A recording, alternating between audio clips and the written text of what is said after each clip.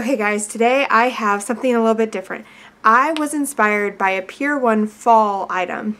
I'll put a picture up so you can see what I'm looking. What I did is I took the Pier 1 inspiration and I changed it to kind of a wintry Christmas one.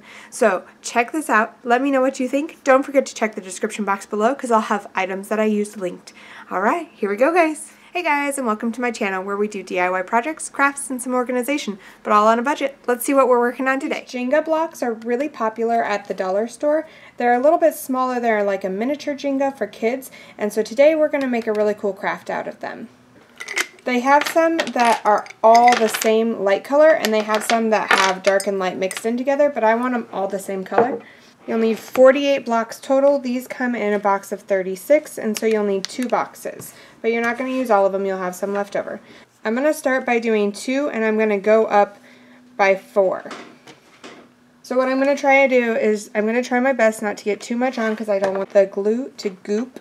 And I'm going to press them as evenly as possible so that they just meet and there's not a whole lot of overlapping or anything.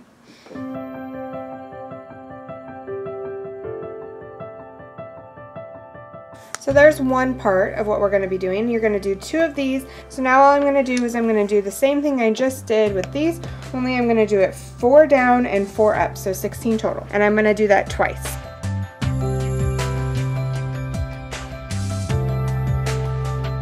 If you run into one that has writing, you can either skip it or just make sure it goes on the inside when we're a little bit more complete and ready to put it all together.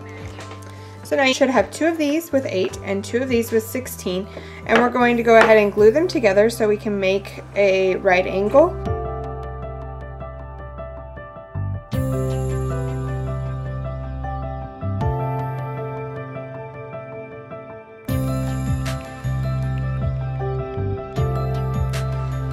So now we have our box.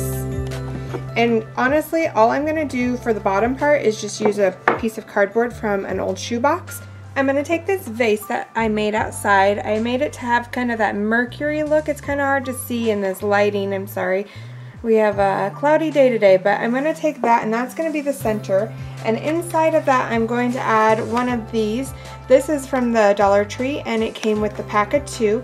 So I'm going to put it in this little stand and it can sit right inside. I'm going to need to grab some batteries, but it's going to end up just plugging into the bottom piece. And then that all fits just right inside.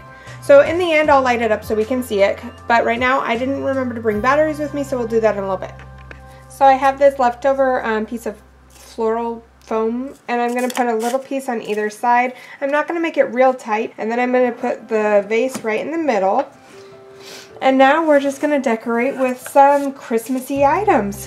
This is also from the Dollar Tree. I had it in one of my hauls, but it has the pine cones and it has these little berries, and they're all going to tie in really nicely for our Christmas decor. To put all the rest of it together, I just played with it. I rearranged it and I took them in and out depending on what I really liked and what I wasn't liking. And then at the end, when I really decided that I liked where things were, I went ahead and I put some hot glue on some of the leaves just to keep them a little bit more secure.